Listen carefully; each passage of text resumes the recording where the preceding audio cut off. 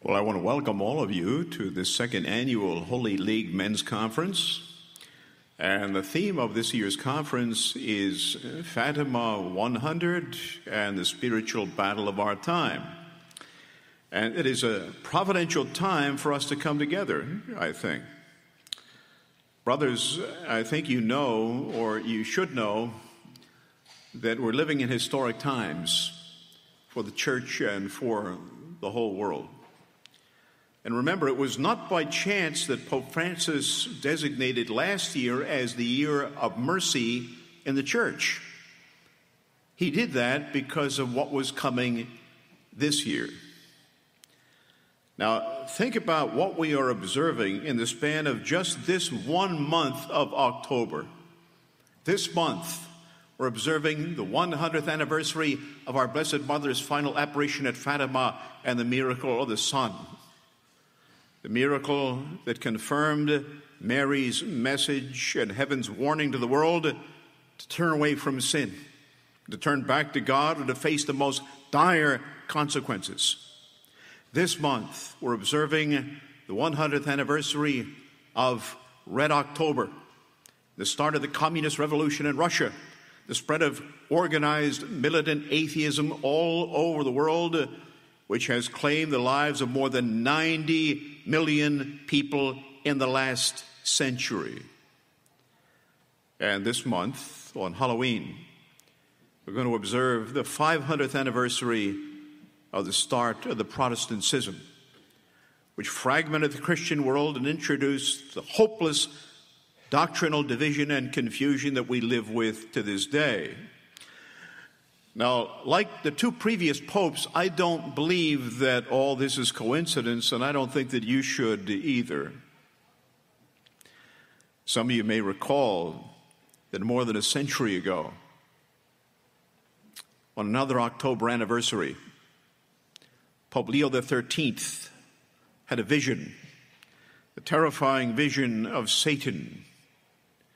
And after that vision, he composed the great prayer to St. Michael the Archangel. St. Michael the Archangel, defend us in battle, be our protection against the wickedness and snares of the devil.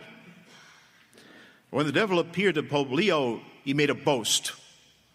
He boasted, 100 years and I'll destroy the church. 100 years and I'll destroy the church. Now, if our Lord had the promise that the gates of hell would never destroy his church, you can be sure it was because he knew the gates of hell were going to try. But if the devil had been given 100 years to do his worst, the question has always arisen, when did that 100 years begin? When did this century-long all-out assault on the church actually begin? Well, I don't know. Nobody knows. But if I had to bet on it, I'll give you my opinion for what it's worth. And it's just my opinion. You can take it or leave it. But I believe that 100 years began in October of 1917. Is something coming? God only knows. But whatever may come, we know we have got to be ready, spiritually ready. And one thing is for sure, we need the mercy of God. Brothers, we're living in an age when Christianity is under worldwide attack. We see our holy faith being driven from the Eastern world by persecution and exile. And we see our faith being rejected in the Western world, in this part of the world, especially in this part of the country, by a new paganism. We live in a culture that is dominated by paganism. What is paganism? The essence of paganism is idolatry, and the worst, the most insidious form of idolatry is the worship of the self, the exaltation of the self over God. And with this, we're now seeing the rise of a new and aggressive form of militant atheism, which is spreading like wildfire in our college campuses all over this country, taking in more and more of our young people all the time. It truly is, as Pope Francis has said, an age of apostasy. In fact, Pope Francis, observing another 100th anniversary, speaking at a World War I memorial in Italy, said recently that he believes that the Third World War has already begun. The fuse has already been lit in the Islamic world. It is true to say that Christians are now once again the most persecuted minority in the world. So right now we know we've got a lot to think about and a lot to pray about. I recently met a young priest from Pakistan. He was here as part of a tour group visiting the Marian shrines of North America. And he comes from a part of Pakistan where the terrorist group called the Taliban is growing in strength and in numbers. The church there is being viciously persecuted while the government turns a blind eye to it all. Many Christians have been murdered. Churches have been burned and bombed. Bishops and prominent lay people marked for assassination. Our Catholic brothers and sisters in that part of the world now live in fear. This young priest, Father Samuel is his name, asked for our prayers, and he told us that his parish was recently threatened by the Taliban. The threat was communicated by phone. The caller representing the Taliban said, "First, we're going to burn your church. Then we're going to burn all of you." And they all knew they're not kidding. They mean exactly what they say. They intend to do just exactly what they say they will. Father Samuel said, "Still, we are at peace. We are joyful. We're ready to give our lives for Christ." And he said, not a single parishioner stopped coming to Sunday Masses because of the death threats. Brothers, I wonder how many of us would go back to church on Sunday knowing we could be killed for doing it. I wonder how many of us would be ready to imitate their example, their courage, their virtue. You know, I find it ironic that something we American Catholics take so pitifully for granted, it's our freedom to worship publicly. The Catholics in other parts of the world is a matter of life or death. Brothers, please don't think that what has happened in other countries can happen here. I tell you, it can and it will happen here unless we are vigilant. At the time of the American Revolution, a great statesman, Edmund Burke, said, "All that is necessary for evil to triumph is for good men to do nothing." For far too long, too many of us, Catholic men, have been content, satisfied, and complacent to sit back and stand by idly and do nothing. Sit back and watch the pagan conquest of this country. And how many millions of Catholic men are there? Catholic husbands and fathers who have been content to sit back and watch not just the pagan conquest of our country, but the pagan conquest of their own homes, their own families, their own kids. And I'll tell you what, I get sick and tired of hearing Catholics say, "There's nothing we can do." I tell you, that statement is an insult to God. That is a denial of God's power and God's grace. Please don't ever say, "There is nothing I can do." There is a lot you can do. You can pray. You can fast. You can offer spiritual sacrifices to God our Father in heaven. You can pray the Holy Rosary. You can take part in Eucharistic adoration. You can pray the chaplet of the Divine Mercy. You can stand up, speak up, and rise up in charity to defend the cause of truth, the cause of Christ. There's a lot you can do. Jesus said, "Pray always and never lose heart." He said, nothing is impossible with God.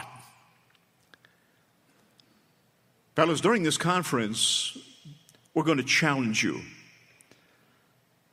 I've always heard it said that real men like a challenge.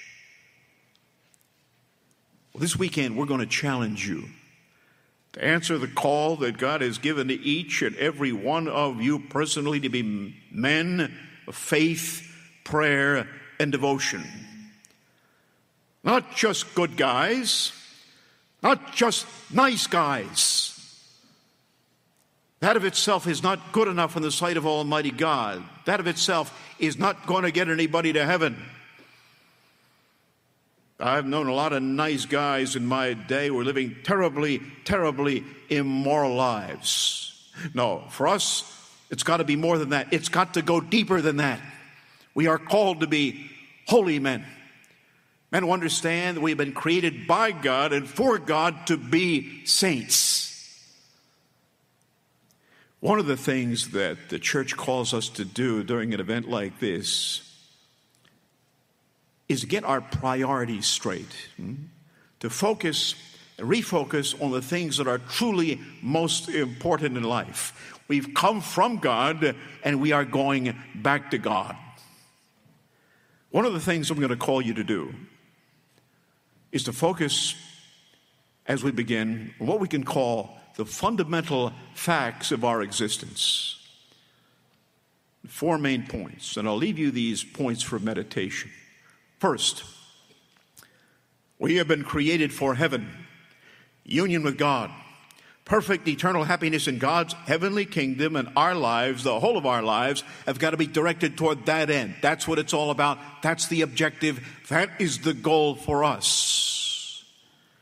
Anything in your life, sin that is, that gets in the way of that has got to go. God wants it out of your life. Number 2, God is all-powerful. Nothing is impossible with God. God is going to get you there as long as you are faithful. This is the foundation of the virtue of hope. Number 3, God has a great love for you.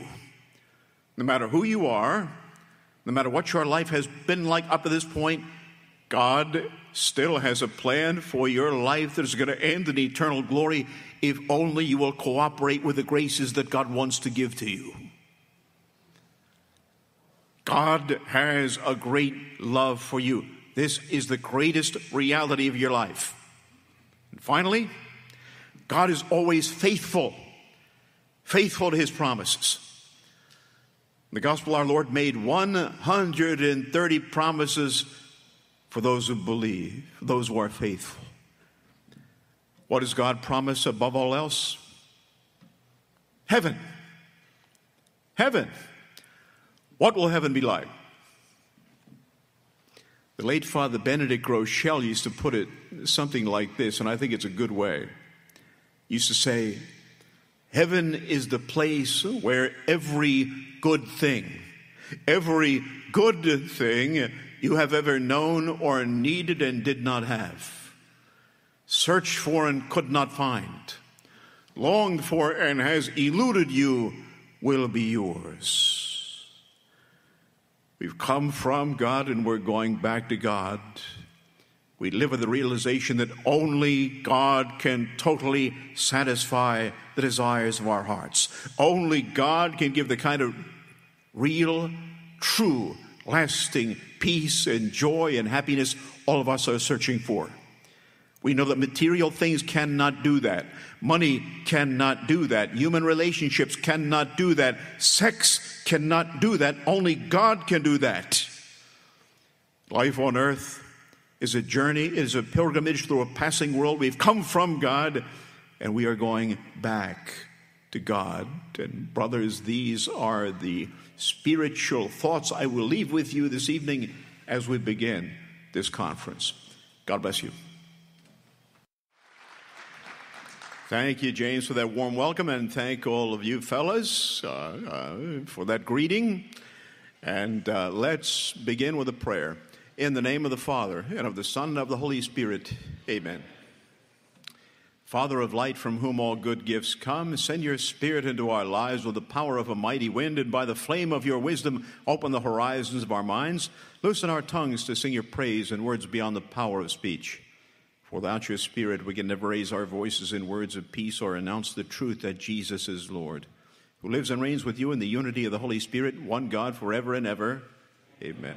In the name of the Father, and of the Son, and the Holy Spirit. Amen. Okay, fellas, those of you who are still getting your breakfast and your coffee, I'll just talk right over you. And I can make more noise than you can. I'll bet you. Okay, let's begin with the reading from the book of Revelation, chapter 12, verses 1 through 6 and 17.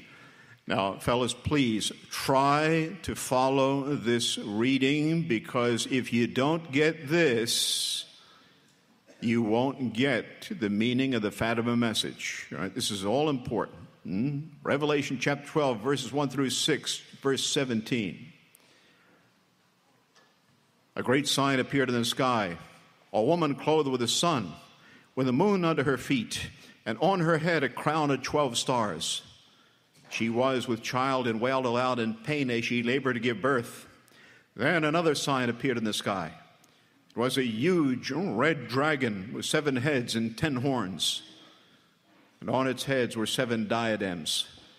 Its tail swept a third of the stars from the sky and hurled them down to the earth. Then the dragon stood before the woman about to give birth to devour her child when it should be born. She gave birth to a son, a male child destined to rule all the nations with an iron rod. Her child was caught up to God and to his throne. The woman herself fled into the desert, where she had a place prepared for her by God. Then the dragon became angry with the woman, went off to wage war against the rest of her offspring, those who keep God's commandments and bear witness to Jesus. The word of the Lord.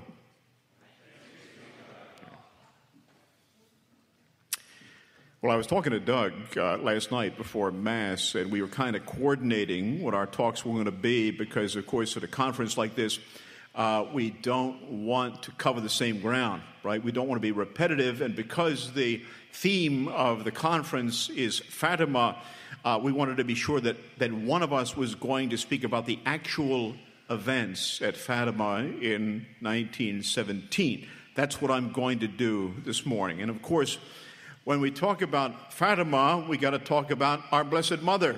Now, I understand that there are some brothers here today who are not Catholic. And brothers, I want to extend a special welcome to you. We're delighted to have you with us. But since this is the case, I just think it would be good for us to have a little review in regard to what Catholics believe about Mary. Right? Now, let me say this first of all, right off the bat, right? It is important that we understand and let it be known that we Catholics don't worship Mary. Amen? We don't worship Mary. Mary is not God. She's a created being like we are. We worship God alone, the Holy Trinity, the Father and the Son and the Holy Spirit. We don't worship Mary. We honor Mary. Why do we honor Mary? It's very simple, right? We honor Mary precisely because her Son honored her. We honor Mary because Jesus honored her. How do we know that? The 4th commandment is honor thy father and thy mother. We know the one that kept the 10 commandments in the most perfect way was Jesus Christ himself. And by doing that, he left us an example to follow. Who would dare to say Jesus did not honor his mother and give her the most perfect honor a son could ever give? Now, the Apostle St. Paul said, imitate me as I imitate Christ. When we honor Mary, we are imitating Christ. It's just as simple as that, right? God made something great happen in Mary. The greatest event in the history of the world, the incarnation, took place within her virginal womb, and that is something that God intends to be known and understood and honored. Mary's perfect humility, her perfect charity, her perfect obedience to the Father's will, her eternal yes to God, reversed the disobedience of Eve and set in motion the events that would make the Paschal mystery, the mystery of our salvation, a reality. That is something God intends to be known and understood and honored. Mary is the great woman of the Bible. She is the great woman of Revelation. She is, in Revelation chapter 12, the woman clothed with the sun, with the moon under her feet, and on her head a crown of 12 stars. She wears that crown of 12 stars because she is the Queen of Heaven. She is the Queen and Mother of all Christians, higher than angels and men. Mary stands with the moon under her feet. Why the moon? Why does the Bible give us the moon as the symbol for Mary? Simply because the moon is not the source of the light. You see, the moon gives no light of its own. The moon only reflects the light. That's exactly what Mary does. You see, the moon gives no light of its own. The moon only reflects the light of the sun. That's what Our Lady does. Mary is not the light. She reflects the light. She reflects the light of her Son, Jesus Christ, the true light of the world. This is why we honor Mary the way that we do. Many other reasons, right? And fellows, remember this. There's nothing hard to understand about the dogma of the Immaculate Conception. Right? If you just think of it like this. Right? God determined to become man.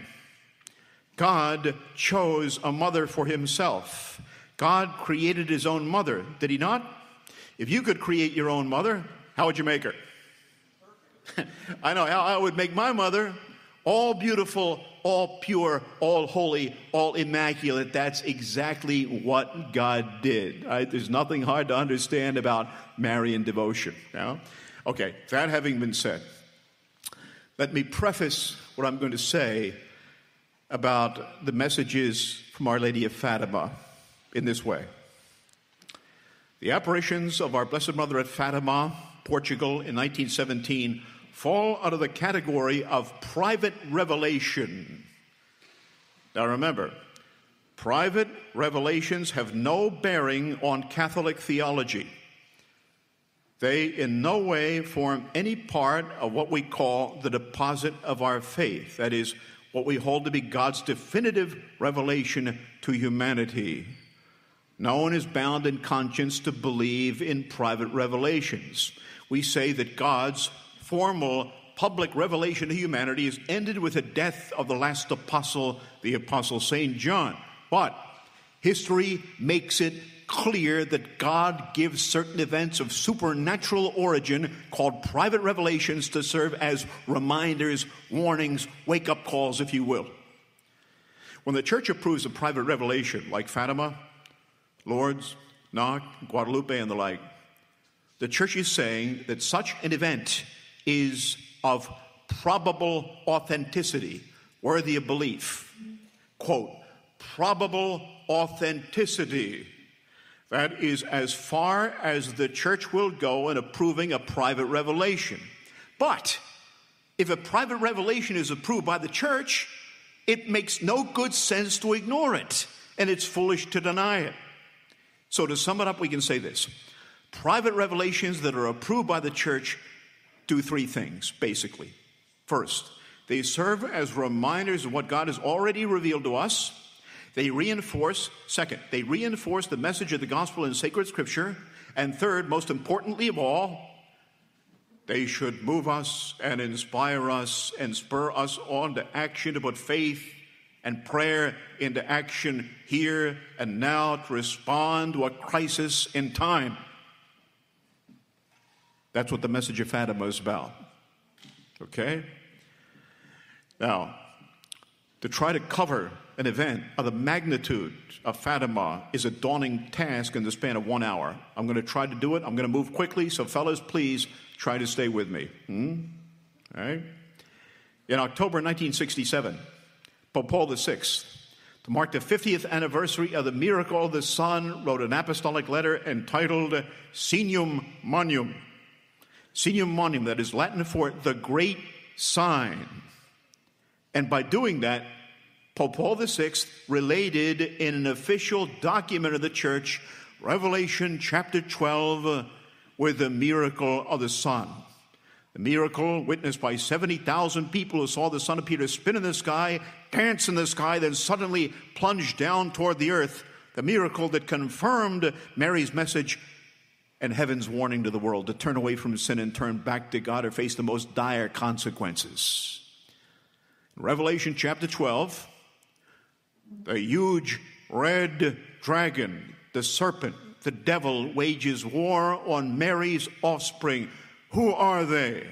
Who are Mary's children? According to Revelation chapter 12, verse 17 says this: they are those who keep God's commandments and give witness to Jesus. Those who keep God's commandments and give witness to Jesus. So in Revelation chapter 12, Marian devotion is about as biblical as you can get. Amen? Okay. Now, the world has been through 100 years of intense warfare, spiritual warfare and actual warfare. Pope St. John Paul II called the messages of Our Lady of Fatima, quote, a summary of the entire 20th century. And what I want to do here is to examine and summarize for you the content, the gravity of the Fatima messages, some of which Our Lady called secrets, and put them in some perspective for you. What I'm going to do here is to present you with the facts. The message, the warning, the promise, what our response has got to be. Now, in May of 1917, with World War I still raging and no end in sight, Pope Benedict XV began a worldwide novena to Our Lady for World Peace. Toward the end of that novena, on May the 13th, Our Lady appeared for the first time to 3 shepherd children in the Cova de Iria near Fatima, Portugal. 10-year-old Lucia dos Santos and her 2 younger cousins, now saints, Francisco and Jacinta Marto. On May the 13th, Our Lady tells the children that they are going to be going to heaven, but they'll have to suffer much before they get there. Then she requests that they pray the rosary every day for the cause of world peace. She tells them to return to the Cova on the 13th of every month until October. The children come back to the Cova on June the 13th, 1917, great feast day for Portugal, the feast day of Portugal's greatest saint, St. Anthony of Padua. At that time, Our Lady repeats her request to pray the rosary every day for the cause of world peace and the conversion of sinners. Second, she tells Lucia she will have to learn to do something that few peasant children can do in Portugal at that time. She will have to learn to read and write, because she is going to become, destined to become, as it were, the secretary of the messages of Our Lady of Fatima. Then Our Lady reveals to the children a vision of her immaculate heart surrounded by a crown of thorns, which obviously symbolizes her mother's anguish over the state of the world and the loss of souls. Then comes July the 13th.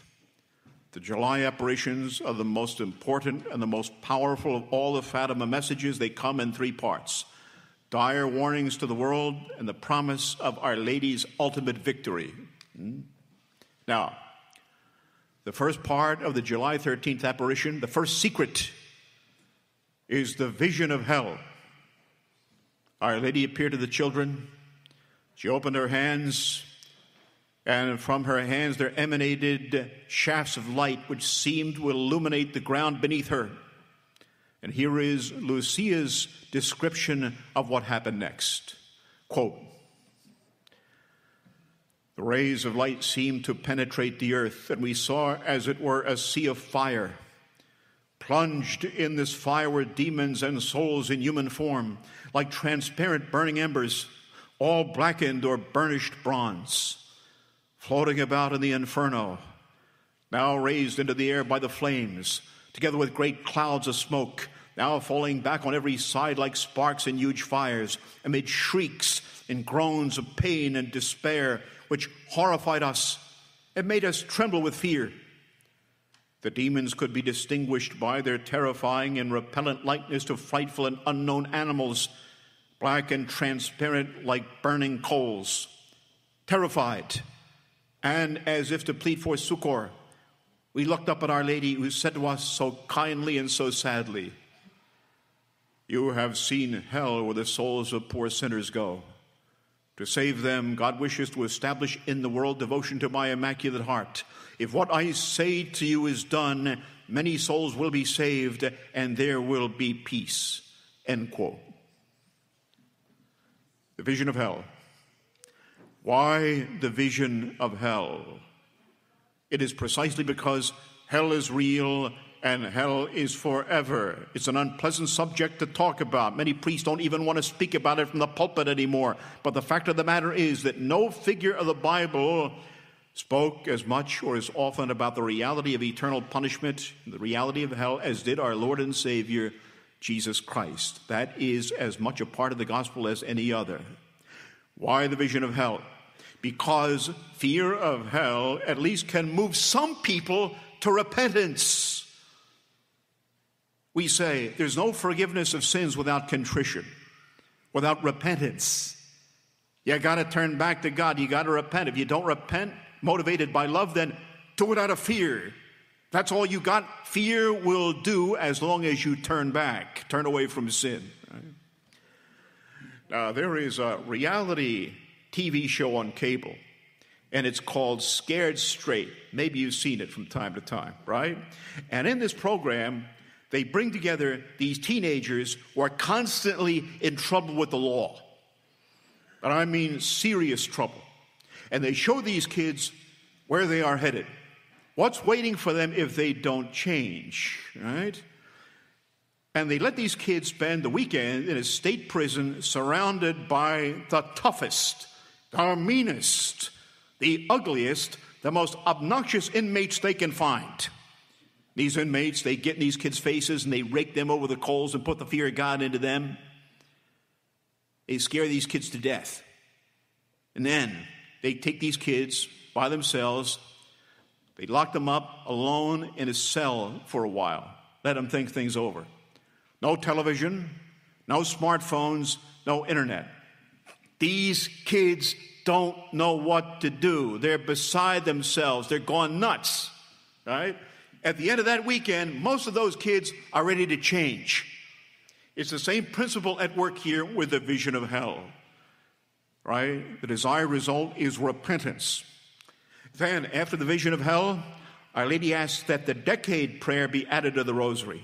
Oh, my Jesus, forgive us our sins, save us from the fires of hell, lead all souls to heaven, especially those most in need of thy mercy. And July the 13th, part 2, the warning, the second secret. Our Lady foretells the end of World War I, but she tells the children that if people do not repent, turn back to God and do penance for their sins, if they do not heed the call to prayer, there will come another war, a war far more terrible even than World War I during the reign of Pope Pius XI. Now, some people mistakenly believe that World War II began in Europe with the German invasion of Poland in 1939. It's not exactly true. World War II began in Asia, the Japanese invasion of Manchuria in 1937 during the pontificate of Pope Pius XI. So there was a prophecy fulfilled. Then there's another warning. Our Lady says, trouble will come to the world from Russia. Russia, she said, will spread evil teaching, grave and deadly errors, provoking wars, upheavals, and persecutions of the church.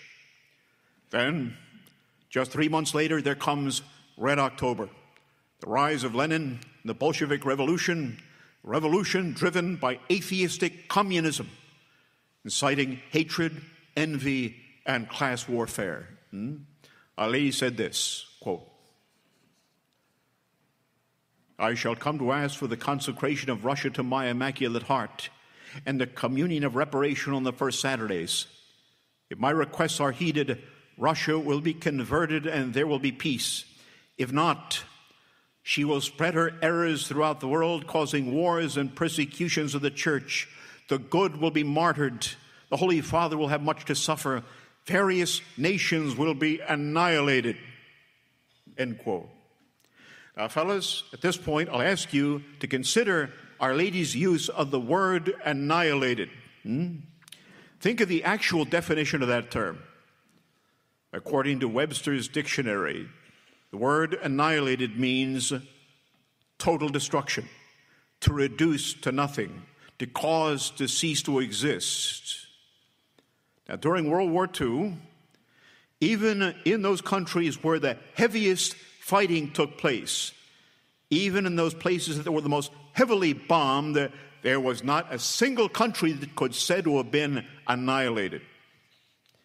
So Our Lady was warning us, I believe, that if we don't turn back, change course, and alter the course of future events by our prayers and sacrifices, the worst could well be yet to come. Just as most Americans today no longer believe in the reality of hell, so also we can say that most Americans no longer believe or understand the inherent evil of communism. There was a recent nationwide survey taken on college campuses across this country where they asked students, young people, about their attitudes toward communism. The results were frightening. 50% of the students they interviewed on college campuses said that they could see communism as a viable alternative to a democratic form of government. More than 50% said that under certain circumstances, they would be willing to vote communists into power. Now, this is scary.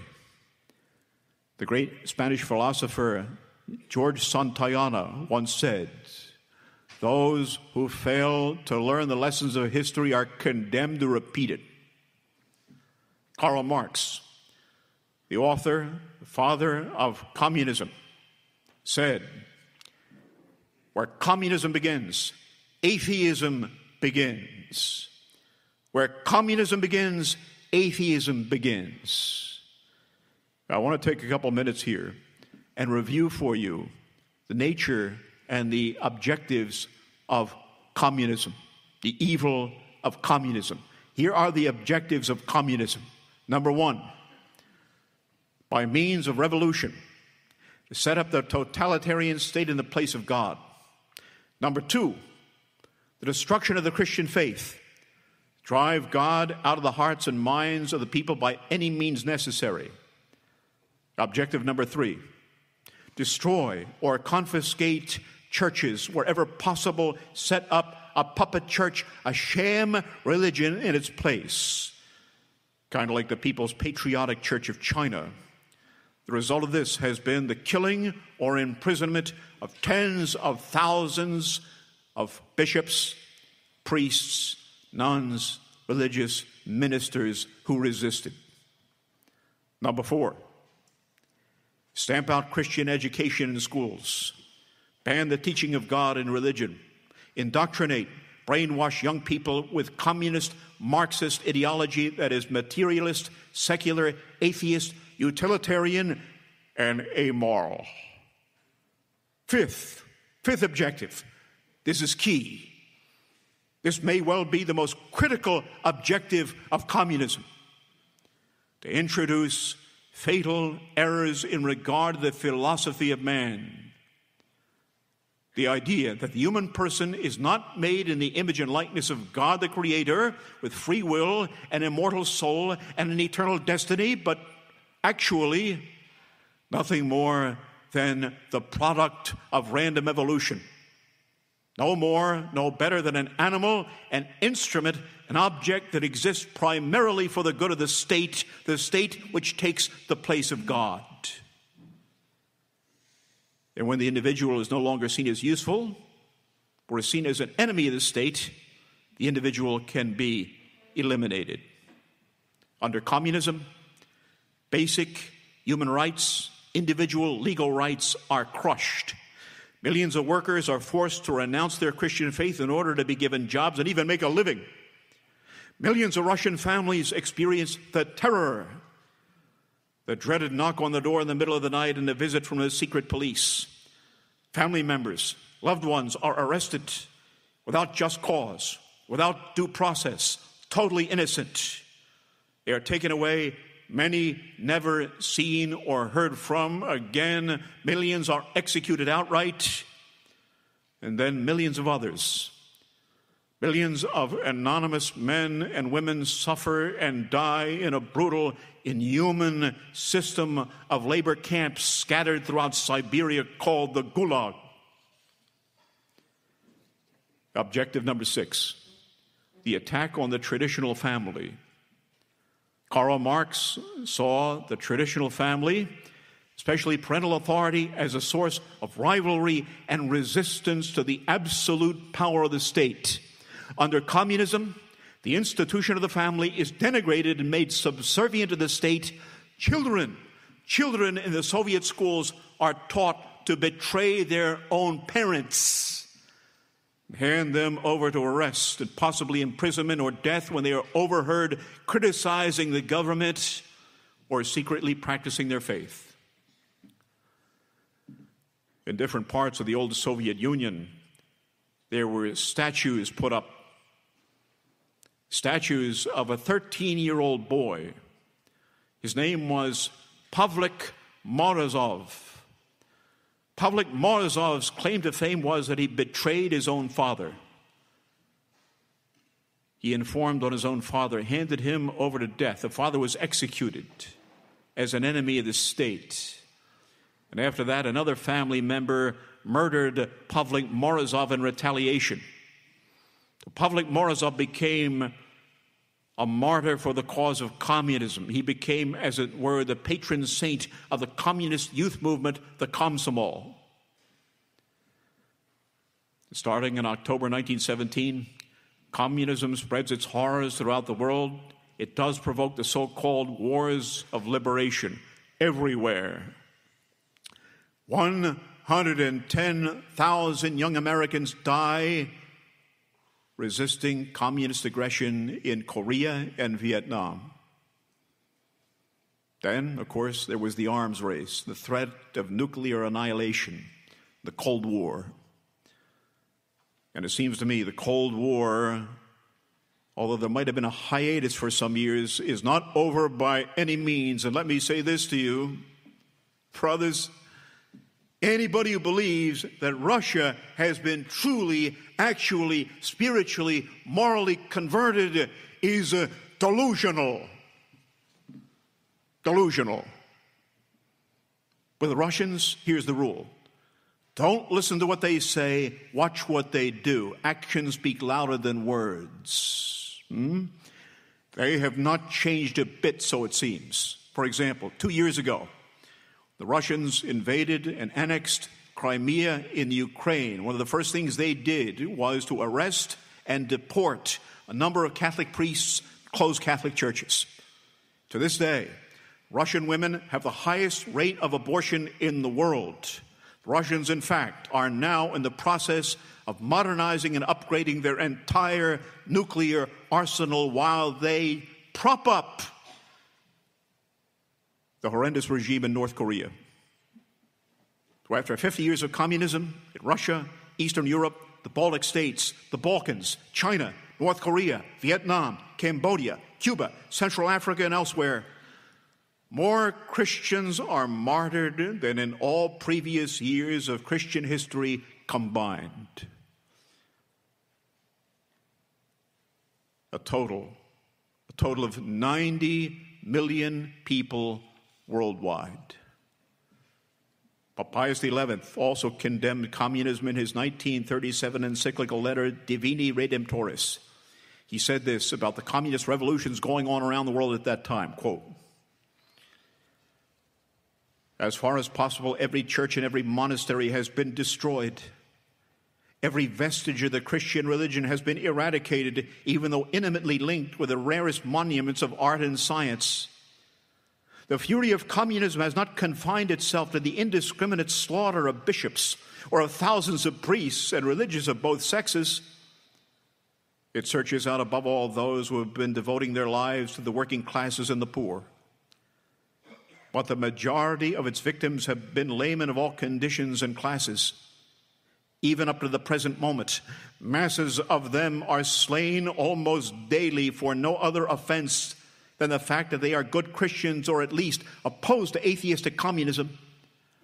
This fearful destruction has been carried out with a hatred and a savage cruelty one could not believe possible in our age. End quote. Finally, July the 13th, 1917, the third secret. The third secret revealed to the world by Pope St. John Paul II on May the 13th, 2000. The third secret came in three parts, three apocalyptic visions. The first part, a vision of an angel with a flaming sword, obviously a symbol of the punishment about to come upon the world. Here is how Lucia described him. Quote, "At the left of Our Lady and a little above, we saw an angel with a flaming sword in his left hand flashing. It gave out flames that looked as though they would set the world on fire. Pointing to the earth with his right hand, the angel cried out in a loud voice, 'Penance, penance, penance.'" In his commentary on Fatima, Joseph Cardinal Ratzinger, later Pope Benedict XVI, wrote this, quote, "The angel with a flaming sword on the left of the Mother of God recalls similar images in the book of Revelation. This represents the threat of judgment which looms over the whole world. Today, the prospect that the world might be reduced to ashes by a sea of fire no longer seems pure fantasy. Man himself, with his inventions, has forged the flaming sword." End quote. We think of this, of course, we can think of the looming conflict, the spread of nuclear weapons by North Korea. It's a reality. Now, the second part of the third secret, to this day, gets the most attention and speculation and generates the most controversy. It is the vision, the apocalyptic vision of the people climbing the mountain. Here is Sister Lucia's description taken from the Vatican translation of her handwritten account. Quote, "We saw in an immense light a bishop dressed in white. We had the impression that it was the Holy Father. Other bishops, priests, men and women religious going up a steep mountain at the top of which there was a big cross. Before reaching there, the Holy Father passed through a big city, half in ruins, and half trembling with halting step, afflicted with pain and sorrow. He prayed for the souls of the corpses he met on the way. Having reached the top of the mountain, on his knees at the foot of the big cross, he was killed by a group of soldiers who fired bullets and arrows at him. And in the same way, there died one after another the other bishops, priests, men and women religious, and various lay people at different ranks and positions." End quote. Now, in his theological commentary, Pope Benedict explained the symbols of the steep mountain in the great city. And brothers, I believe this is the key to understanding the third secret of Fatima. Quote, "In the vision, we can recognize the last century as a century of martyrs, a century of suffering and persecution for the church, a century of world wars, the many local wars which filled the last 50 years and have inflicted unprecedented forms of cruelty. In the scene of this vision, we see passing before us the witnesses of the faith decade by decade."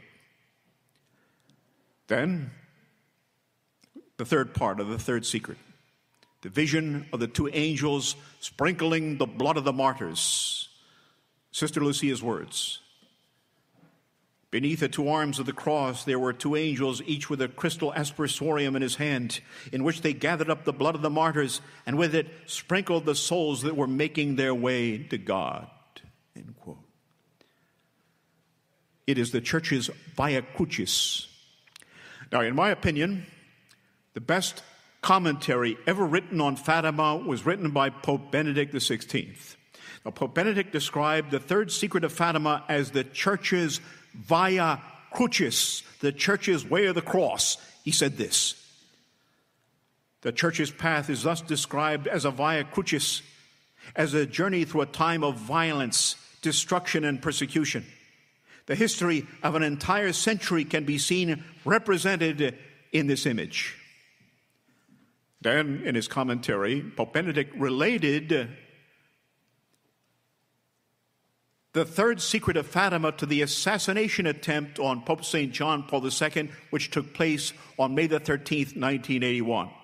Now, you may recall that on that fateful day, Pope St. John Paul II narrowly escaped death. He escaped death by a matter of millimeters. Pope St. John Paul had always attributed the miracle of his survival that day to the intercession of our Blessed Mother, Our Lady of Fatima. He used to say, it was a mother's hand that deflected the assassin's bullet. Some of you may recall that after he had the surgery to remove the bullet that was so incredibly close to a vital organ, the doctors presented him with a spent bullet. Remember what Pope St. John Paul II had commanded to be done with the bullet? They placed a spent bullet in the crown of the International Pilgrim Virgin statue of Our Lady of Fatima, where it remains to this day. Now, at the end of the July 13th apparition, the children ask Our Lady to tell them who she is. And she identifies herself. She says, I am the Lady of the Rosary. And Our Lady told the children of the Rosary's power to bring about world peace, the conversion of sinners, the triumph of her Immaculate Heart. To remember that Mary's heart is an immaculate heart, but it is also a sorrowful heart precisely because it is a mother's heart. You know, everywhere that we go today, traveling around the country, preaching missions and retreats, we meet the mothers, the grandmothers, the fathers, the grandfathers who agonize endlessly over what is happening to their families, agonize over the fact that family members, loved ones, sons, daughters, kids, and grandkids have abandoned the practice of the faith, left the church, and are living so often terribly, terribly immoral lives. They ask us what they should do. Our immediate response is pray always and never lose heart. You would not believe how many parents we meet who are agonizing constantly over the wounds inflicted on their own families, the wounds inflicted by divorce, family breakup, addiction, drugs, alcohol. Fellas, are you aware of the fact that in the last 3 years, in less than 3 years, more than 80,000 Americans have died, most of them young Americans, from opioid-related drug overdoses? That is a lot of parents in mourning, a lot of families in mourning. Think of Our Lady's sorrow as she sees all of it from her place in heaven. This is why our Lord has sent her to be the prophetess of our time. It is because she has never ceased to be our most loving mother. And when a mother rushes to her children, it is because she knows her children are in danger. The world is in danger. The church is in danger. Families are in danger. Marriages are in danger. Souls are in danger. Mary's mother's love never fails. Her mother's love never grows cold. St. John Vianney, the Curé of Ars, patron saint of priests, used to say, quote, our Blessed Mother will never rest until after the last judgment. Between now and then, she is far too busy with her children. And now, August the 13th.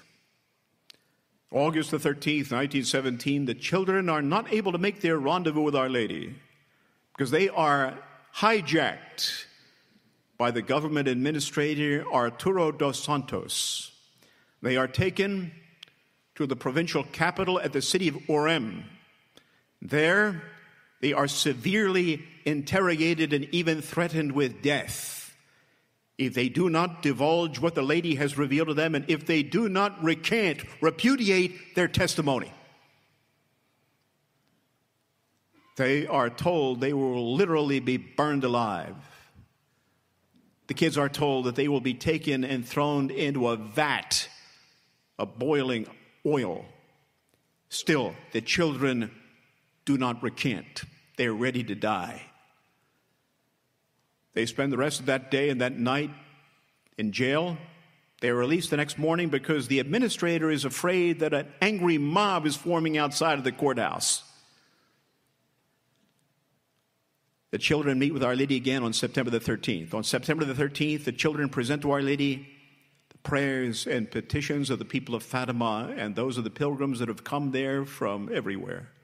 And again, Our Lady repeats her request that they tell everyone, pray the rosary every day for the cause of world peace. Then comes October the 13th. The last day at Fatima. Now, before October the 13th, the children have made it known that Our Lady has said that she will give a sign from heaven on that day so that everyone can believe the truth of her message to them. The word gets around. 70,000 people converge on Fatima on October the 13th. With them, an army of reporters, secular reporters who have come there not to report on a miracle, not to report on a sign from heaven, but to report on what they think is going to be a fiasco, a hoax, a mockery. They think that on that day they're going to have all the proof they need of the ignorance and superstition of these stupid Catholics who have allowed themselves to be led astray by three lying, delusional, brainwashed little kids. The reporters get the surprise of their lives. Now, October the 13th is an awful day weather-wise in Portugal, right? It has rained heavily all night and all morning long. The ground is saturated. The people who have come there, many of them without umbrellas at least, have their clothes soaking wet. Hours go by, nothing happens. The tension begins to fill the air. But then suddenly, the rain stops. The clouds open. The sky seems to open up, and the sun becomes visible, breaking through. The people see the sun begin to spin in the sky, dance in the sky, and then suddenly plunge down toward the earth. The people are terrified. People immediately begin to scream and drop to their knees and pray. They think it's the end of the world. Suddenly, the sun stops in its course, returns to its place in the sky. And the world has all the proof it needs, the sign that it needs, the great sign to prove the truth of the messages of Our Lady of Fatima. The world goes out to all the world. So brings an end to Our Lady's apparitions at Fatima. But Mary is not done yet. On December the 10th, 1925, Our Lady returns to Lucia. By this time, Lucia has entered the convent of the Dorothean Sisters in Pontevedra, Spain. As Our Lady foretold, Francisco and Jacinta died soon after the apparitions. Both of them die in the worldwide swine flu epidemic of 1918 through 1920. Francisco dies April the 4th, 1919. Jacinta dies February the 20th, 1920. And of course, they were canonized on May the 13th, this past May the 13th, by Pope Francis. Now, Our Lady comes back to Lucia. She shows Sister Lucia a vision of her Immaculate Heart, and she says this: "Look, my daughter, at my heart, surrounded with thorns, with which ungrateful men pierce me at every moment by their blasphemies and ingratitude. You at least try to console me and say that I promise to assist at the hour of death with all the graces necessary for salvation all those who on the first Saturdays of 5 consecutive months shall confess their sins, receive Holy Communion, recite 5 decades of the Rosary, and keep me company for 15 minutes while meditating on the 15 mysteries of the Rosary with the intention of making reparation to me." Right? Now, there are many Catholics who still to this day don't know a whole lot about the 5 First Saturday devotions and what's involved. They think it's a laundry list. They can't remember it, so they don't want to be bothered. Brothers, let me tell you something. Time is not on our side in all this. We got to get everybody on board with these devotions. As I said before, future events are not set in stone. They can still be mitigated by the prayers and the sacrifices of God's holy people, and especially those who will answer Our Lady's requests. Here's what is involved. Again, in the 5 First Saturday devotions, there are 4 main parts, 2 conditions. 4 main parts. First, go to confession either on the first Saturday itself or at least 1 week before or 1 week after the first Saturday itself. Second, receive Holy Communion on the first Saturday itself. Third, pray 5 decades of the Rosary on the first Saturday itself. Fourth, to keep Our Lady company for 15 minutes while meditating on the mysteries of the Rosary on the first Saturday itself. Now, 2 conditions. This be done on 5 consecutive first Saturdays. Key word, consecutive. Second, with the intention of making reparation for the blasphemies and sins against her Immaculate Heart and the Sacred Heart of Jesus. That's what's involved. Not hard to remember at all. So again, here are the conditions for the conversion of sinners, world peace, and the triumph of her Immaculate Heart. First, pray the Rosary. Second, the communion of reparation on the 5 first Saturdays. And third, the consecration of Russia to Mary's Immaculate Heart done by the Pope in union with all the bishops of the world. In June 1929, Our Lady returns to Sister Lucia and tells her that the time has come for the Holy Father to consecrate Russia to her Immaculate Heart. After an inexplicable 55-year delay, the consecration is finally made by Pope St. John Paul II on March the 25th, 1984. Now, people ask me, why? Why the 55-year delay? You know, is only one honest answer I can give to that question. I don't know. The church doesn't know. The world doesn't know. All we do know is that the consecration has been made. Now, there's a lot of controversy these days over whether or not the act of consecration of Russia to Mary's Immaculate Heart has actually been made.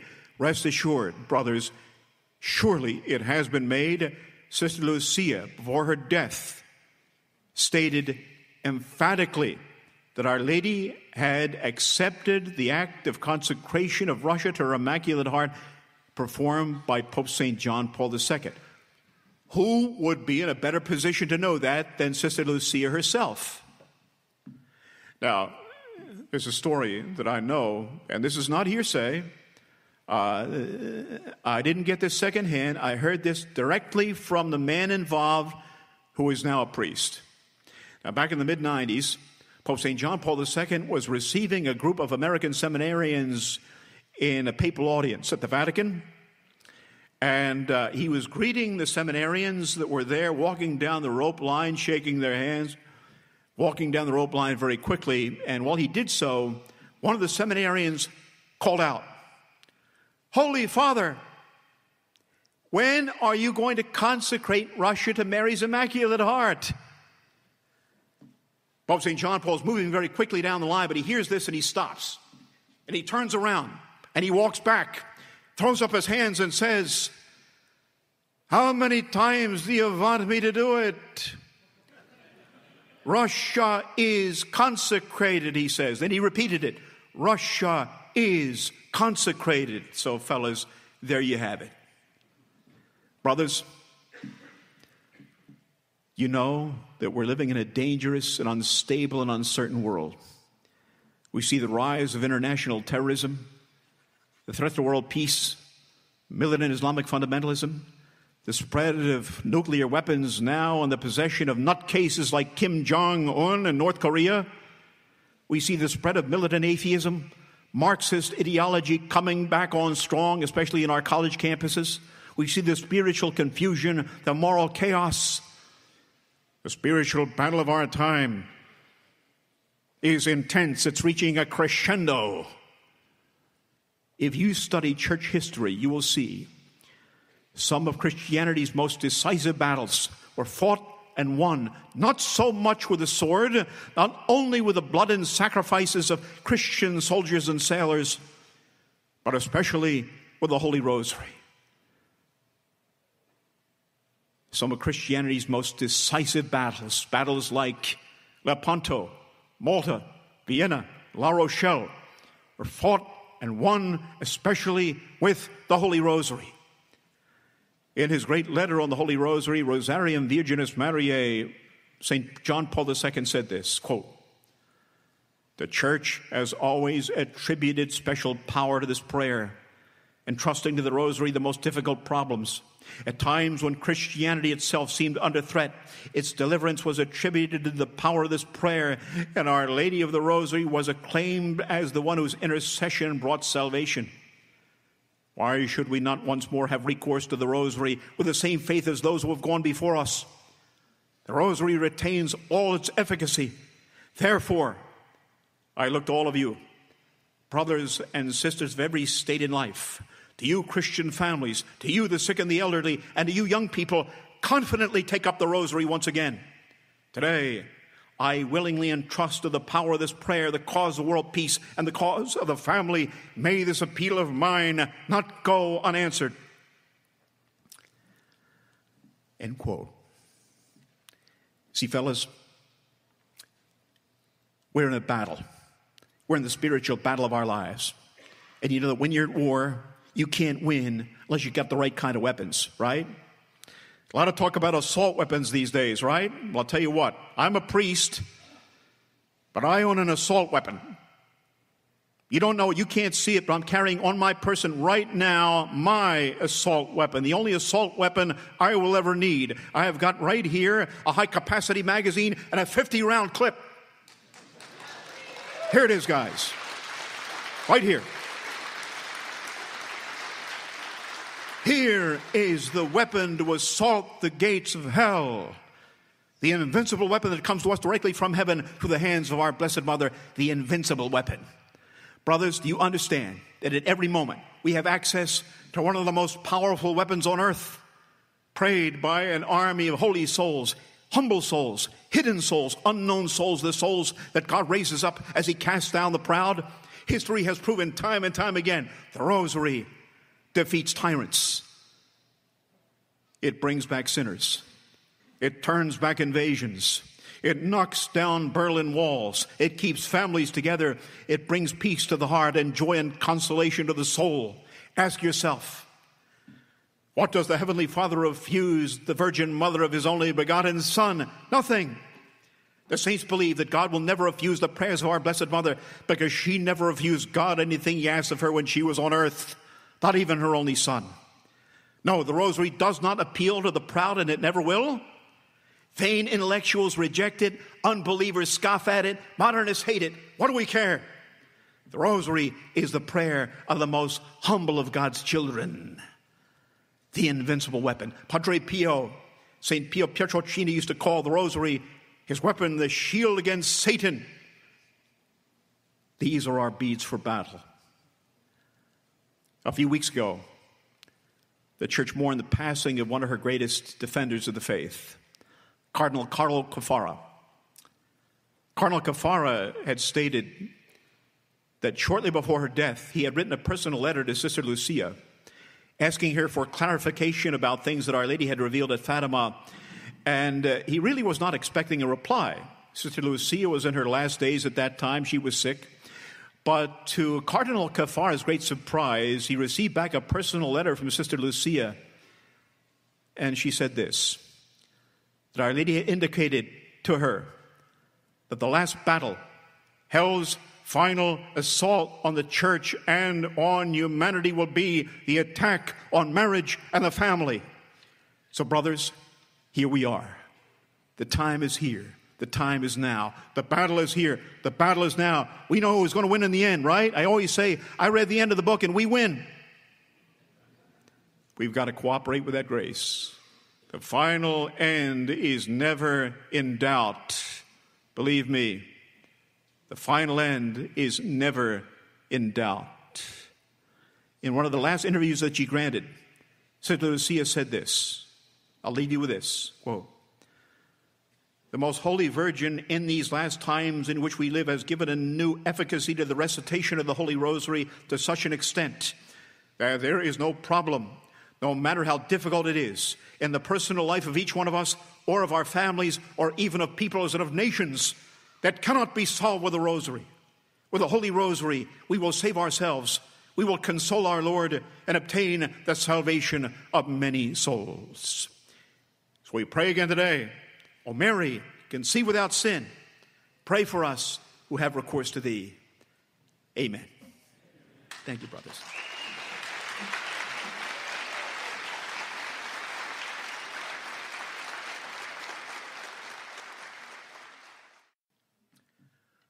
Let's begin with a prayer. In the name of the Father, and of the Son, and of the Holy Spirit. Amen. Father of light, from whom all good gifts come, send your Spirit into our lives with the power of a mighty wind, and by the flame of your wisdom, open the horizons of our minds. Loosen our tongues to sing your praise in words beyond the power of speech. For without your Spirit, we can never raise our voices in words of peace or announce the truth that Jesus is Lord, who lives and reigns with you in the unity of the Holy Spirit, one God, forever and ever. Amen. Mary, Mother of Mercy, Saint Joseph, in the name of the Father, and of the Son, and of the Holy Spirit. Amen. I'll ask you at this time to stand for a reading from the Gospel.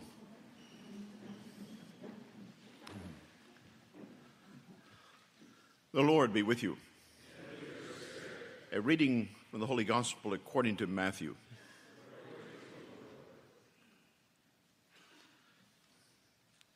Jesus said to his apostles, "Do not suppose that my mission on earth is to spread peace. My mission is to spread not peace, but division.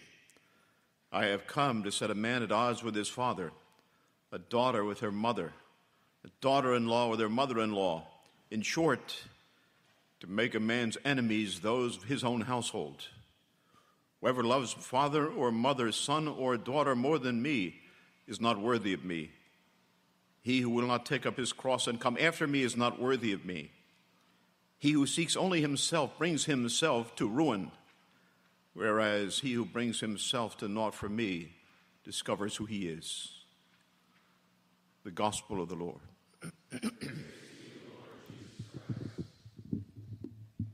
Please be seated.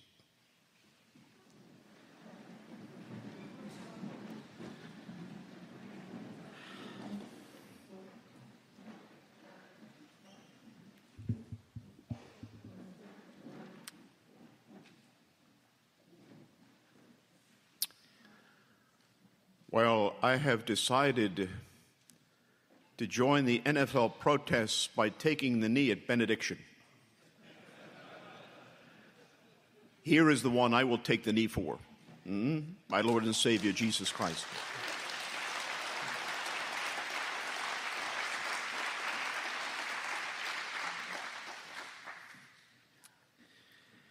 When I was a young priest, hadn't been ordained many years, during the summer months, sometimes my religious superior would send me to fill in a little parish in Alabama. And across the street from the rectory, there was a supermarket. It was called Piggly Wiggly. One afternoon, I went over to Piggly Wiggly to buy some groceries, and there was a fellow there, a parishioner, recognized me. You can't miss a priest dressed in Roman collar in that part of Alabama. All right? So he came over and he introduced himself, and he said to me, "Yeah, Father, I was in church on Sunday, and I want to tell you, you really give a good sermon." He said, I really liked that sermon. I got a lot out of that. That lifted my spirits momentarily. And I said to him, well, what did I say that you like so much? And then he hesitated for a long time with a blank stare in his face. And he hemmed and he hawed, and finally he said, well, I don't remember any of it now, but it was real good.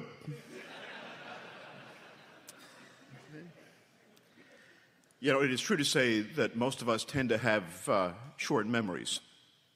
Right now, it seems to me that most Americans have a really bad case of historical amnesia. A while back, I was watching a documentary about the Second World War, and they were interviewing some Marine veterans who fought in some of those bloody battles in the Pacific. Battles like Guadalcanal, Tarawa, Peleliu, Saipan, Iwo Jima, Okinawa. And they were making the point that today, for most Americans, those names mean absolutely nothing. In fact, most younger Americans have never even heard of those places because the vast majority of Americans have long ago forgotten the horror of those battles and the terrible cost in human lives. In fact, they were interviewing some high school students about the Second World War, and a lot of the kids did not know which countries were fighting on which side. A lot of the kids thought we were fighting against the Russians. Some of them said they had heard things about this guy named Hitler. He's a really bad dude, but that was about all that they knew. This is a tragedy, right? Abraham Lincoln once said, a nation that forgets its past has no future. I wonder sometimes, honestly, if we have any future. If we do have any future as a people and as a nation, it's going to be because of men like you here today. It is said that every priest brings a little of his own background into religious life with him, and certainly that's true in my case, for better or for worse. And because I came from a military background, I was an army officer before I became a priest, it is always easy for me to describe things and understand things in military terms. Stories and analogies and metaphors and the like. And I think that's entirely appropriate because when you read the sacred scriptures and the writings of the early church fathers, the church documents, and the lives of the saints, you'll find that they are loaded with military terminology. Terms like war, battle, combat, weapons, enemies, strategies, tactics, victories, and defeats. The Bible uses the words war and battle more than 400 times. Jesus said, I came not to bring peace, but a sword, the sword meaning division. The gospel itself is called a two-edged sword. It cuts to the heart. It probes. It reveals what is hidden in the human heart. And we find the classic example of these kind of terminologies and writings, the writings of the Apostle St. Paul, especially in his letter to the Ephesians, chapter 6, starting in verse 11. St. Paul wrote this, Put on the armor of God and stand firm against the tactics of the devil. For our battle is not with flesh and blood, but with the principalities, with the powers, with the world rulers of this present darkness, with the evil spirits in the heavens. Therefore, put on the armor of God. Hold your ground. Stand fast. Hold faith as a shield. To stop the flaming arrows of the evil one. Take the helmet of salvation and the sword of the Spirit, which is the word of God. Even Saint Therese of Lisieux, the little flower, the gentlest of souls, used these kind of terms in her writings. For example, when she wrote about her impending death as God taking her from the battlefield of life. Pope Francis likes to compare the church to a battlefield hospital where the faithful come to be healed of the wounds of the spiritual battle of their lives. The late Father Benedict Rochelle used to say the spiritual life of its nature is a constant, lifelong, daily struggle. You see, the soldier wages war in the natural order. The Christian is intended by God to do battle in the supernatural order. All of us, each one of us, is called to be a soldier of Jesus Christ by virtue of our confirmation. Brothers, have we forgotten that? The gift of the Holy Spirit enables us and empowers us and obligates us to be defenders of the faith. And please don't ever think that kind of terminology is outdated. I assure you that it is not. Don't ever think that being a soldier for Christ is just a guy thing. Some of the greatest prayer warriors I've ever known have been the women. Some of these women prayer warriors, these little spiritual souls, put priests like me to shame, believe me. One of the greatest soldiers for Christ that I have known in my lifetime was Mother Angelica. Early on in my apostolic ministry, I was privileged to know Mother Angelica, and she had me on her live show a few times. And I remember one time when I was with her, she was in the middle of a running battle with a very influential Cardinal Archbishop whom she had criticized on the air. And he was coming back at her. And he was garnering his allies among the bishops who were like-minded with him. And they truly made an attempt to have her removed as the superior of her community and take the network away from her. She was ready for them. But they had her going for a time. And I know this for a fact. I know for a fact that she had gotten a threatening letter from a cardinal in the Roman Curia, a bureaucrat, who told her basically if she did not get in step with the bishops that she would possibly be removed as the superior of her community. But Mother was never going to let anybody wrest that network away from her. I remember I said to her one time, Mother, I heard that you had said that before you let them take control of the network, you'd burn it to the ground. And Mother said, No, I didn't say that. I said I'd blow the damn thing up.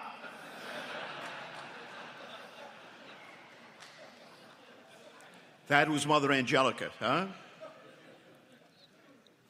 Pope St. John Paul II used to say that there's taking place today the greatest battle between good and evil that the world has ever known. Today, the church is fighting for her life in many places. The truth is under attack. Souls are hanging in the balance. The outcome is a matter of life or death.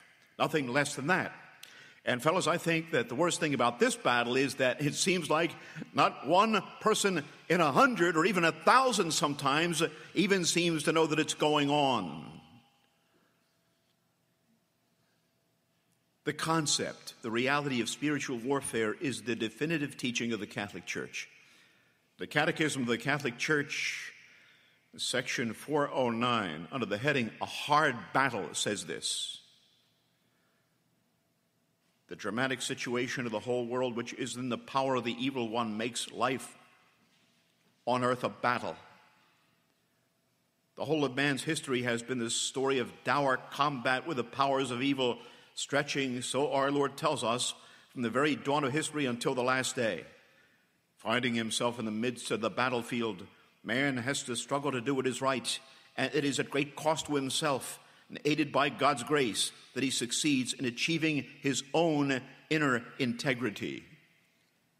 End quote.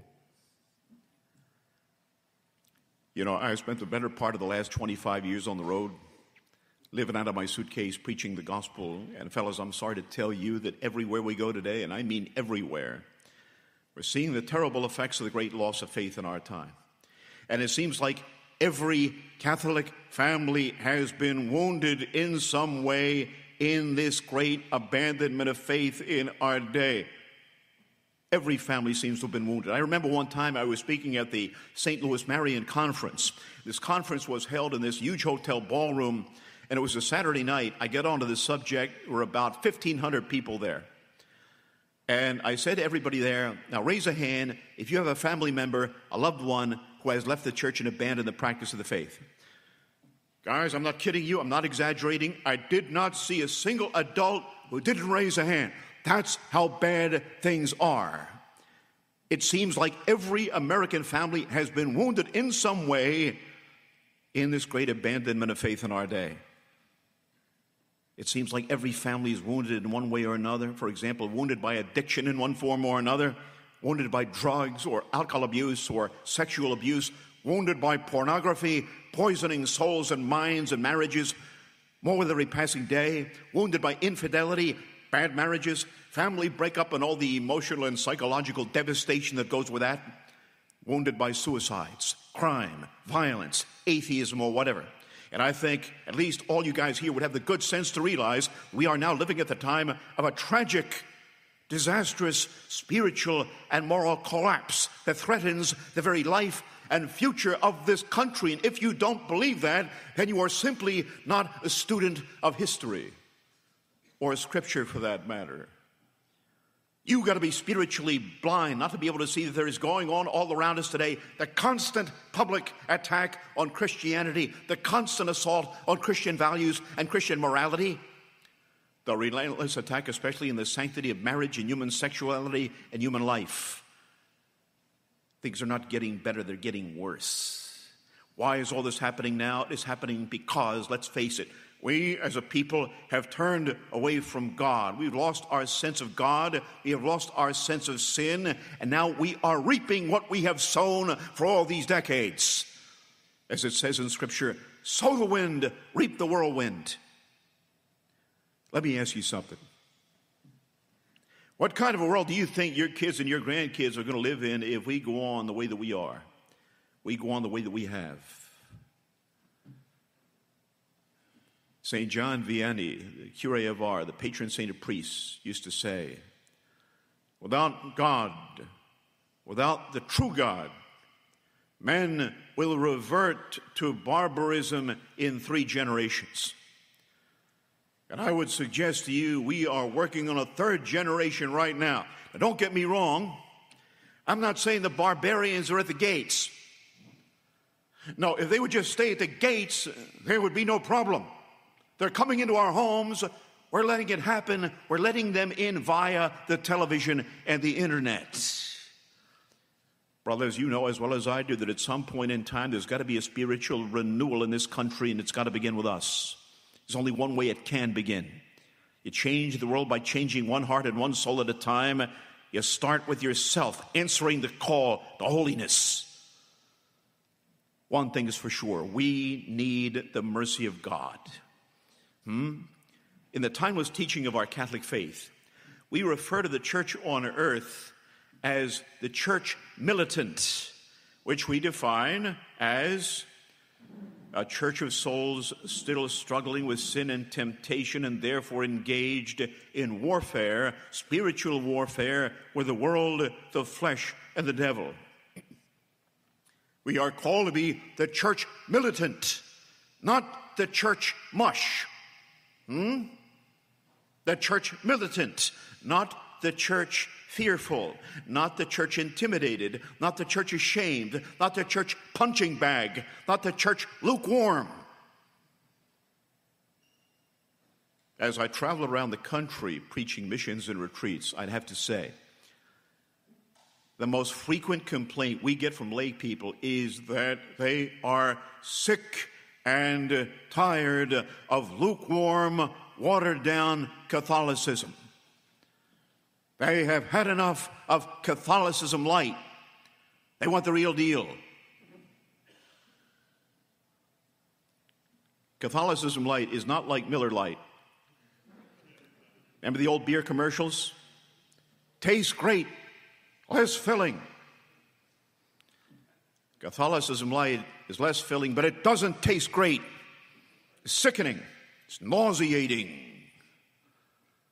We're called to be the church militant, but are we really? Have we now backed off from all that for the sake of political correctness? There's been some suggestion in recent years that we now accept the title of the church militant in theory, but not in practice.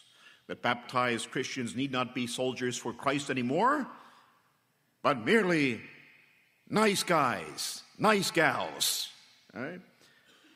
This is the prevailing mentality of our day. People have got the idea that being nice, niceness is the summation of all Christian virtue. Fellas, are you aware of the fact that word nice is nowhere to be found in sacred Scripture? And either it's Hebrew or Greek derivative. We're not called to be nice. We're called to be holy. Jesus said, you're the light of the world. You're the salt of the earth. What happens if the salt loses its savor? It's good for nothing but to be thrown down and trampled underfoot. That is what I believe is happening. We're letting it happen. Brothers, whether you like it or not, whether you want to hear it or not, we are at war. The battle is real. The battle is here, and it is now. And our battle is not just with the forces of terrorism. Our battle is with the leader, the founder, the author of all terror, and that is Satan. And the losses in this war have already been horrendous, staggering. And I tell you, the spiritual casualties in this war will be lost forever. Why do I say that? Because the worst thing that can happen in the order of God's creation is the loss of souls. It's mortal sin. A while back, I was having a conversation with one of the more senior Benedictine monks in the country. He was in his 90s. We got to talking about our respective apostolates, and our apostolates, of course, could not be more opposite in regard to the active and the contemplative. But this elderly monk asked me what I found the hardest thing to deal with in my life as an itinerant preacher, and I answered without any hesitation that it is the cold indifference that I find on so many Catholics that I meet. You know, the church is full of all kinds of people, bright, gifted, talented men, many of them accomplished professionals who have risen to the top of their respective fields.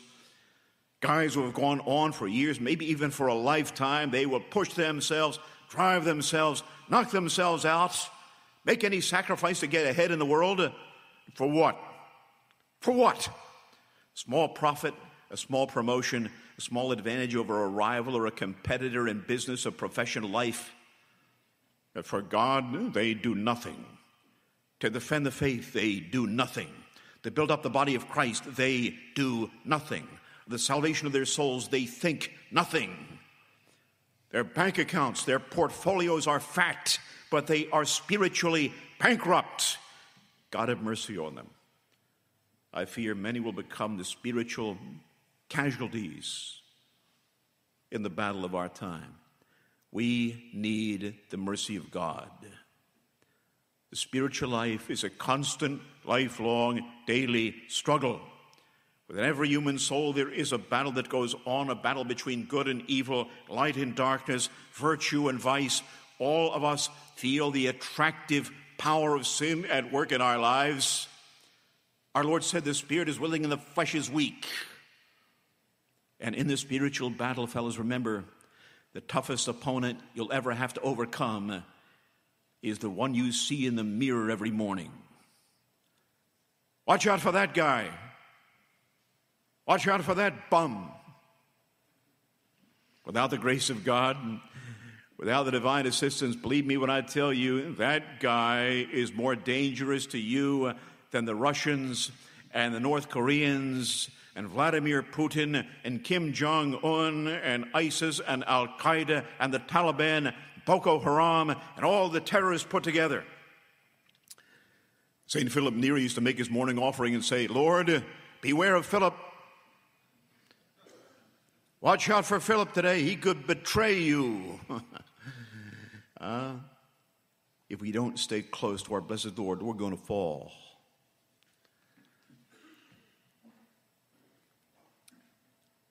When we expose the Blessed Sacrament on the altar for adoration, we always sing the traditional exposition hymn, O Saving Victim, O Salutaris Hostia. And when we sing that hymn, we come to the Latin verse with the words, Bella premunt hostilia. Bella premunt hostilia. Our foes press on from every side. Isn't it true in the spiritual life? Our foes press on from every side. The real enemies of the soul. Sin, temptation, pride, self-will, lust, impurity, pornography, anger, lack of forgiveness, bitterness, resentment, broken relationships, family breakup, stress, anxiety, discouragement, depression, loneliness, addiction, loss of faith, etc. The spirit is willing and the flesh is weak. Without the grace of God, it is impossible to escape the bondage of sinful habits. And in the American pop culture we live in, we are truly in a spiritual minefield, a spiritually poisonous, toxic environment. We live in a culture where we are constantly bombarded with temptation, especially the temptations against purity. The movies, the television, the internet. Pornography is everywhere. The immodesty in dress. We're living in a sex-saturated culture. And for that reason, fellas, it really takes a heroic effort to be able to put Christian virtue into practice, especially the virtue of chastity. The key word here is heroic. A heroic effort. The spirit is willing and the flesh is weak. And we know in order for us to remain in the state of grace, we have got to have recourse to all the means of grace and bring all the most powerful spiritual weapons to bear. Prayer. Prayer. St. Therese of Lisieux said, "My whole strength lies in prayer. Prayer is an invincible weapon." Prayer moves hearts far better than words ever can. The power of prayer, especially Eucharistic adoration. Mother Teresa of Calcutta used to say, the time you spend with Jesus in the Blessed Sacrament will be the best, the most profitable time you will ever spend here on earth. Pope St. John Paul II used to say, make the Holy Eucharist the source of your strength.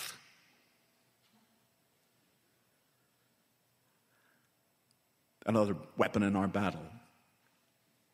The inspired Word of God in the sacred Scriptures, spiritual reading and meditation. The saints have taught us through the ages it is impossible to grow in the spiritual life without the practice of spiritual reading and meditation. Third, the third great weapon, the sacraments. Worthy reception of the sacraments, especially Holy Communion, frequent confession. Frequent confession is your spiritual big bomb, big gun in the battle of our time. I know an old priest, been a priest for more than 60 years, and I remember him telling me one time, I have never known the man who had to struggle with some sin within himself who could not overcome it by means of frequent confession. Frequent confession, it's like you're swinging a sledgehammer down on sin and temptation. You may hit that concrete block 100 times. Nothing seems to happen, but one time you're going to bring that hammer down, the whole thing is going to shatter. Frequent confession, and finally, avoiding the occasions of sin. You can try to deceive yourself. You can try to find your fulfillment in sinful relationships and sinful lifestyles. You can adopt the playboy mentality. You can adopt the rotten, insidious, contraceptive mentality.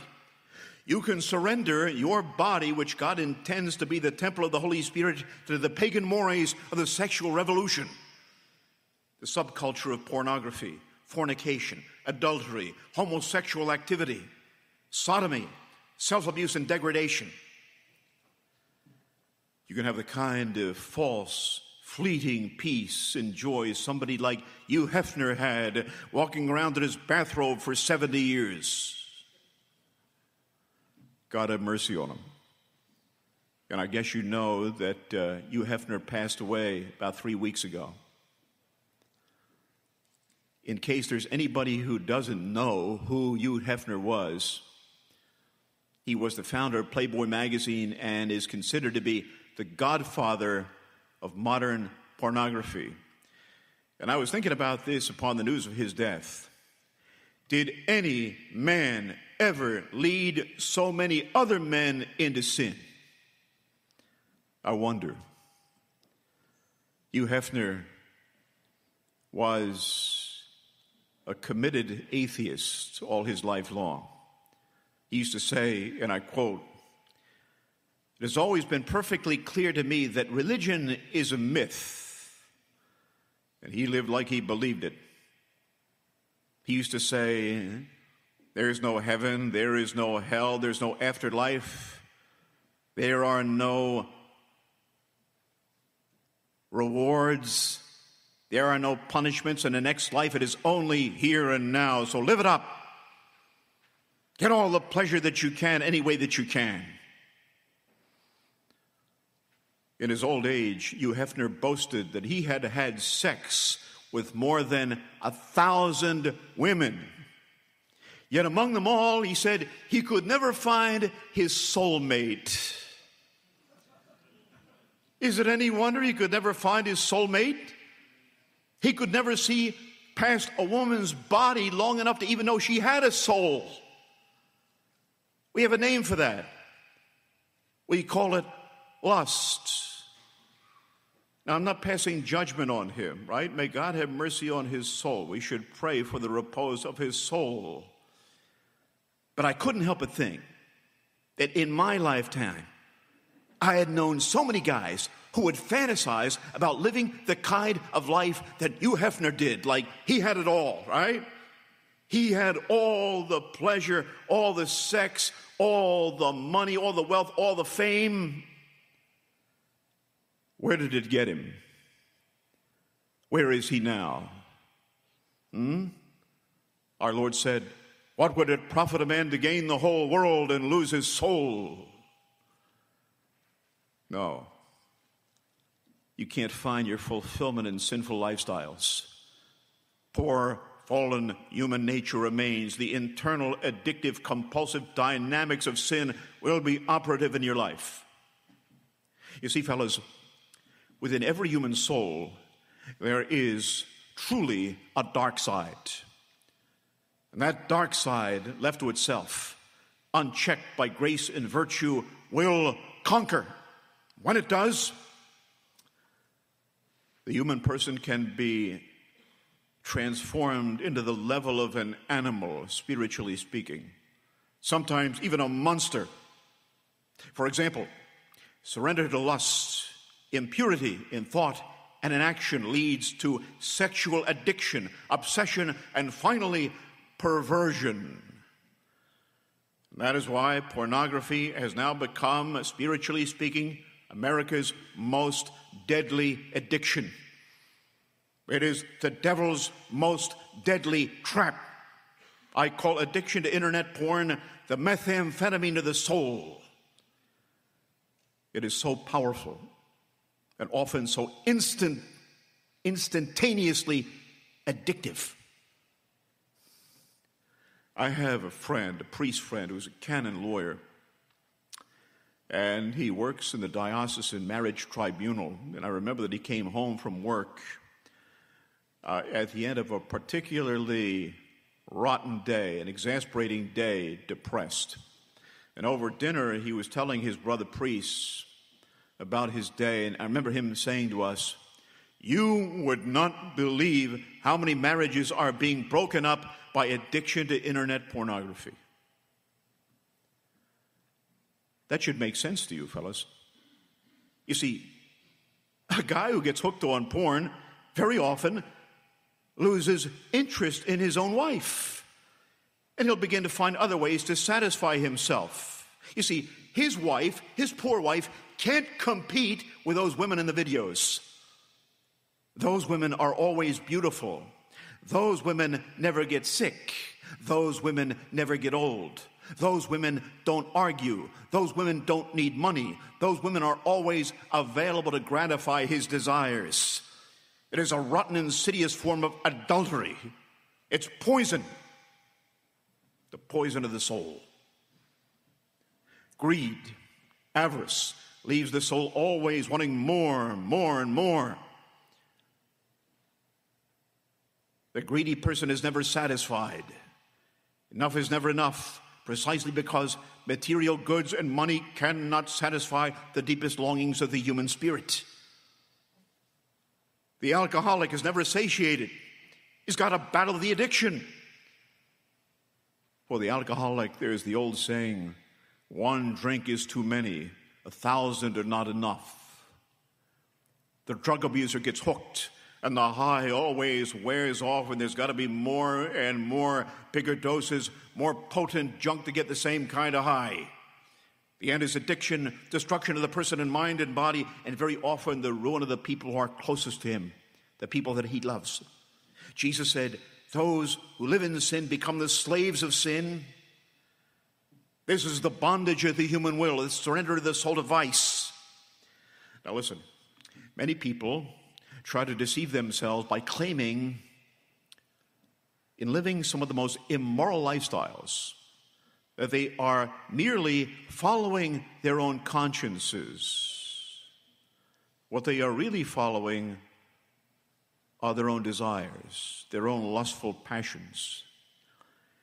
You are aware of the fact, I hope, that each one of us, every one of us has an obligation, a serious moral obligation before God to have a correct conscience, a rightly formed conscience, a conscience that is formed in accordance with God's eternal moral law, God's definitive revelation to humanity, the teaching of the church.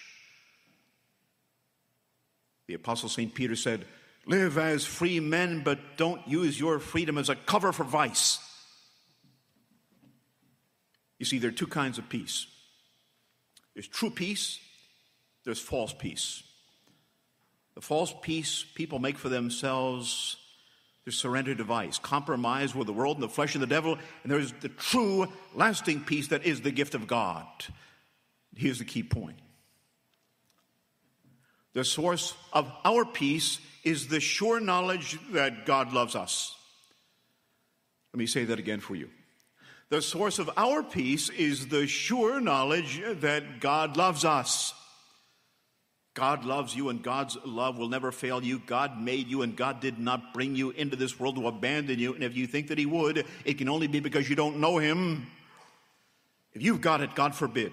Get over the idea that your sins are bigger than the mercy of God who sent his only begotten Son to die for you.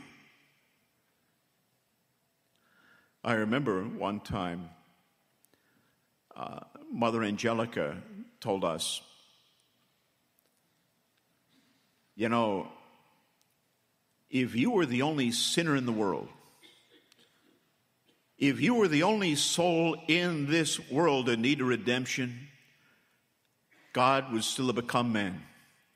Jesus Christ would still have come into this world to die for you alone. That is the infinite value of a single soul in the sight of Almighty God. Now, you know, God offers the gift of his mercy. We got to cooperate with that grace. I think that whenever we talk about the mercy of God, we also need to talk about two really, really bad responses to it. The two worst responses to the divine mercy. Two opposite extremes. Sins against the virtue of hope. The first, the most rampant today, is presumption. Presumption, the idea that God is so loving and so merciful that it doesn't matter what I do. Doesn't matter what I believe. Doesn't matter how I live. I think God is going to forgive me anyway, and I can commit as many sins as I want to. I don't have to change. I'm going to heaven anyway. There it is, the big lie, the devil's trap. One time, a very proud man went to Padre Pio, St. Pio Pietrelcina. He told Padre Pio he wasn't going to confession anymore because he didn't believe in hell anymore. Padre Pio looked at him, glared at him with those piercing eyes that he had. He said to him, "You'll believe it when you get there." Now, the other extreme, the other sin against the virtue of hope, despair. Despair, the idea that my sins are too big and too bad and too many for God to forgive. It is that seductive little voice that tries to get into your head, telling you God doesn't really love you. God is never going to forgive you. You've gone too far. It's too late for you. There's no turning back now. Why don't you just give it up? It's no use. It's too late for you. There's no hope for you. No hope for you. No hope for you. You know, that is talking. That's the devil talking, right? I've heard despair called the capital city of hell.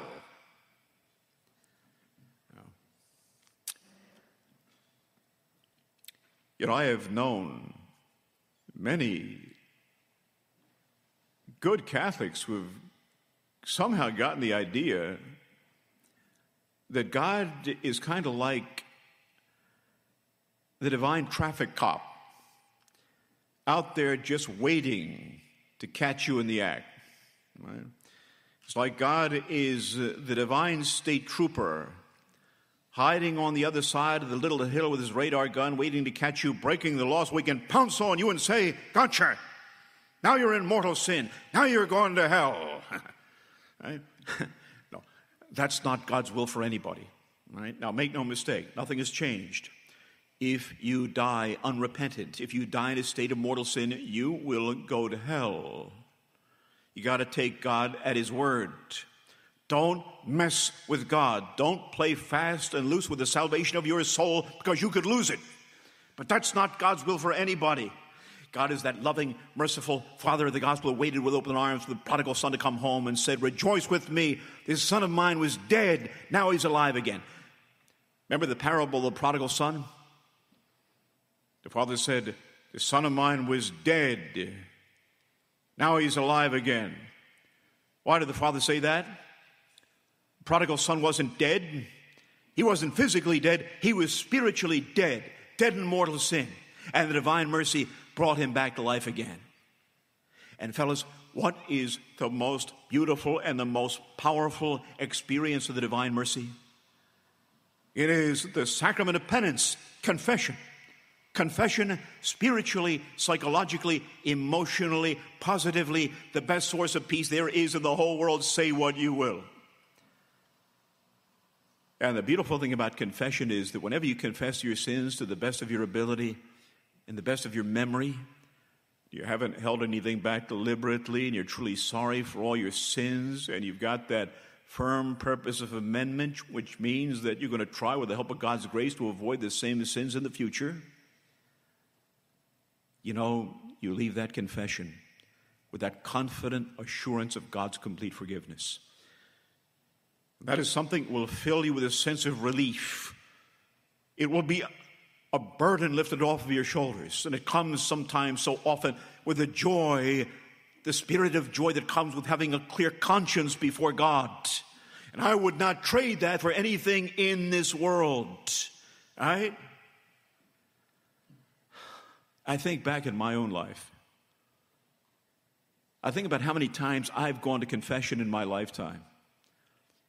And I think it is true to say that our Lord has literally forgiven me 70 times 70.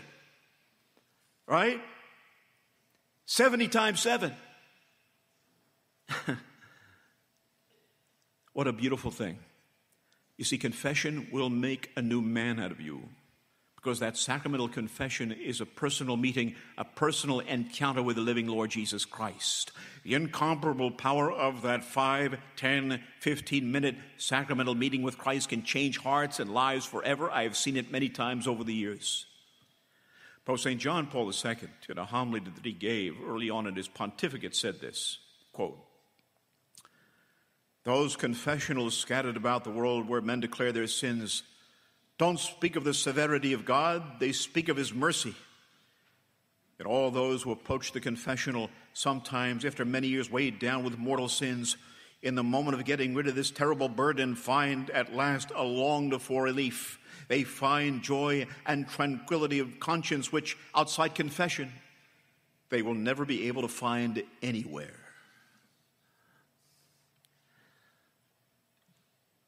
I came across a great quotation from Pope St. John Paul II. taken from a speech that he had given in one of his visits to the United States. He said this, visiting the city of Philadelphia, my hometown. Quote, "We are now standing in the face of the greatest historical confrontation humanity has ever experienced. I do not think the wide circle of the American society or the wide circle of the Christian community realize this. We are now facing the final confrontation between the church and the anti-church, between the gospel and the anti-gospel, between Christ and the antichrist. This confrontation lies within the plans of divine providence. We must prepare ourselves to suffer great trials before long. With your and my prayers, it is possible to mitigate the coming tribulation, but it is no longer possible to avert it, because only thus can the church be effectively renewed. How many times has the renewal of the church sprung from the shedding of blood? This time, too, it will not be otherwise. We must be strong and prepared and trust in Christ and in his Holy Mother and be very, very assiduous in praying the rosary."